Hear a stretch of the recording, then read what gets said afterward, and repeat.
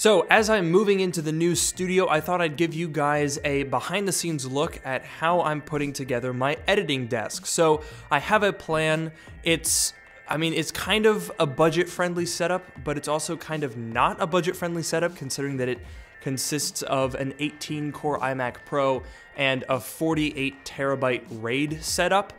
But the desk itself was not super expensive, so I guess it's kind of budget.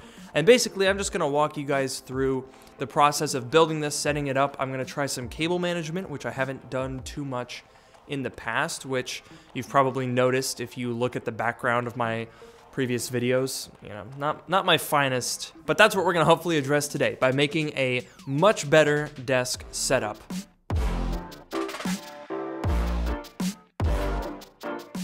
So there are a couple of goals with the desk setup that we're gonna be working on today. The first is, of course, aesthetic. I'm setting up a studio that is going to be used for filming, so I want things to look pretty on camera. So that was the first thing that we wanted to accomplish.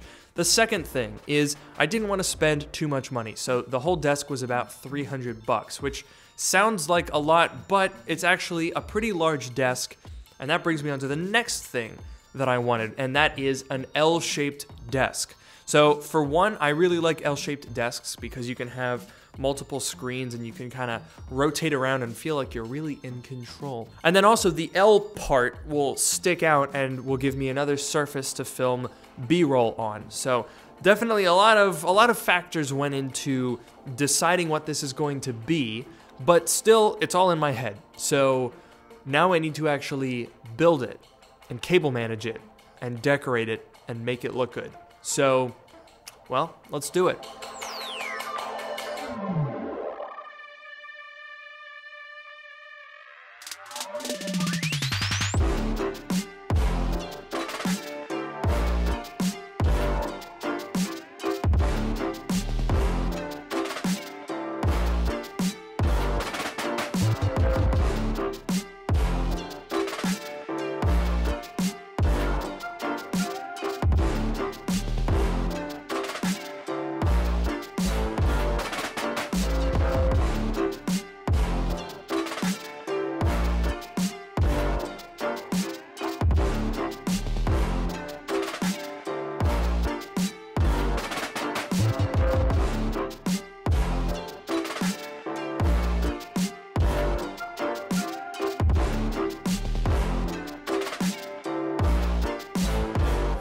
So we've just cleaned it off, vacuumed the floor. It's very nice. This is all starting to look pretty good. I mean, the background is coming together. Obviously, we've still got a few more things to add, but I like the shape of this. Yeah. I like the location of it. We do have a little bit of dead space, but in terms of what else we need for the desk, we do still have all the stuff that needs to get plugged in. So I've got the speakers. I've got the 48 terabyte RAID array over Thunderbolt. This thing is really sick. We'll talk about that when the desk is all put together. And of course, there's the iMac Pro, and then I just have a little desk mat. So what we'll do now, I think, is kind of put everything where it's gonna go, and then tomorrow I'll just work on the cable management because I don't feel like doing that right now. What's nice about this desk is it has these little trays under here. The reason I got those is because on the back side, we squeeze in there, I'll be able to put cable management. I got some trays that I can screw in there, and it'll kind of let us hide some things. So yeah, honestly, I'm pretty happy with it. It was annoying to build though. Yeah, I think it got a little bit, I probably can't see it, but it, one of the screw holes was not in the right place, so. That's fun. But it turned out fine, I guess, so. All right, so let's set this up.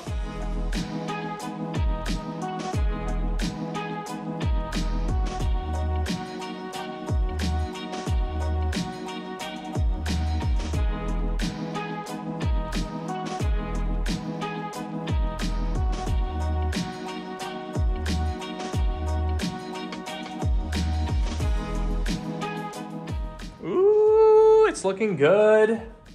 Ooh. It's gonna be nice to have room for the speakers on the sides of the monitor, because I normally have them like on the old desk, because I had the dual iMac setup. They were like behind and the audio wasn't even. Oh, that's not great. Yeah, no, it's not great, but now that won't be a problem. I'm kind of over the dual iMac setup. I've had it for a long time though. It is very clean here with the iMac Pro just right there. Yeah. Plenty of room here if you need to have another computer. And I feel like the dark desk makes the iMac Pro look good. Yeah. I like it. Still some more work to do, so I'll give you guys the full tour about all of the components that went into this once I have it all cable managed with shelves up and decorated and finished off. So as of now, the desk setup is nearly complete. You can see we got these nice shelves up. That was in the second video of the move-in tour. And then really the only thing that I want to do is clean up the cable management and move this RAID array down to this shelf, because this was the cord that it came with, and obviously it's not very long, and neither was the power cord. So the power cord couldn't reach from the outlet over there down to the shelf. But now that I've ordered a new Thunderbolt cord and a new power cord, we can move this, get it off the top of the desk, which will clean it up a little bit. And then we're gonna have to do something about this, because it's a bit of a mess.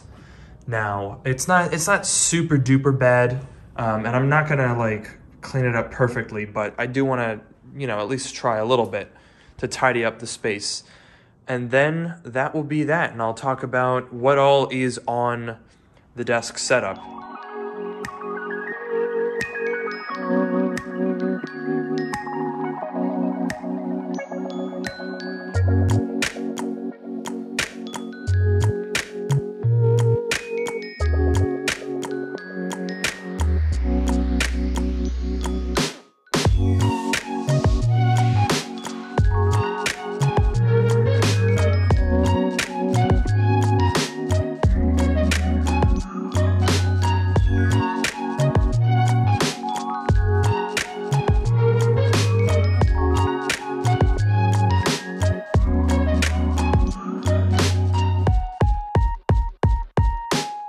Well, here it is.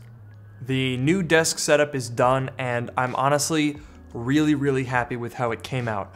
As I mentioned earlier, I went for an L-shaped desk, which is both form and function for me. For one, I like how it looks. I also like having space next to me if I want to have a laptop or an iPad over there while I'm editing. And then also, having this additional table space with a great view of the rest of the set is going to be really helpful for B-roll in upcoming videos. So I'm really happy with the look of this desk. For 300 bucks, I think it honestly looks pretty good. Now, in terms of the price for this whole setup, basically the desk was $330, and then really the only other stuff that I added cosmetically was the pair of shelves above the desk for 40 bucks. And then I got a little fake plant for 10 bucks and a lamp at Target for 30.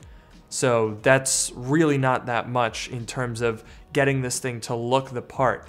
In terms of the actual tech that's incorporated in this, well, obviously I already had the iMac. It's my 18-core iMac Pro, which is pretty much fully loaded. 128 gigabytes of RAM, 2 terabyte SSD, upgraded Vegas 64 graphics with 16 gigabytes of VRAM, and I have plugged into that my Logitech speakers, which I've had for about 3 years now. They're not the fanciest, but they sound really good for editing and for listening to music, so I like them. What I did add this time was a 48 terabyte RAID array, which I bought from OWC. This thing is a huge upgrade over what I've been using previously, which was basically just a bunch of external hard drives over USB-C that I just bought every time they filled up. So I've got like 3 or 4 of them. I probably should have upgraded to a RAID array or a NAS sooner. It was like $1,800, $1,900 to get this 48 terabyte configuration. I could have saved a little bit of money if I had bought just an empty enclosure and then bought the drives myself, but I didn't really feel like going through all that stuff. Plus, the 48 terabyte version, as I have it here from OWC, comes with the Soft RAID configuration software, so it was super easy to get this thing set up, and I'm really happy with it. It's almost at a gigabyte read-write speeds, which is much better than the external drives I was using before, which were like, like 50 to 100 megabytes per second read-write. It's just awful. So the other upgrade that I did that I should have done a long time ago was I finally got myself a nice desk chair. So for a couple of years now, I've been using just whatever IKEA $60 office chair, and I thought it was fine, but a lot of people have been recommending that I get a better chair, and I have to say, they were right. I went for a Herman Miller Aeron, which is usually like $950 or $1,000, but I got it open box on Amazon for, it was like $5.99, something like that. So I consider that a pretty good deal, and I have to say, it's a really, really comfortable chair. So overall, this desk setup is a huge upgrade, and I'm really happy with how it came out. Let me know what you think in terms of form and function and how it looks in the comments below. And as usual, don't forget to follow me on Twitter at Luke Miani, and definitely subscribe, leave a like, comment down below. And with that, I will see you all in the next video.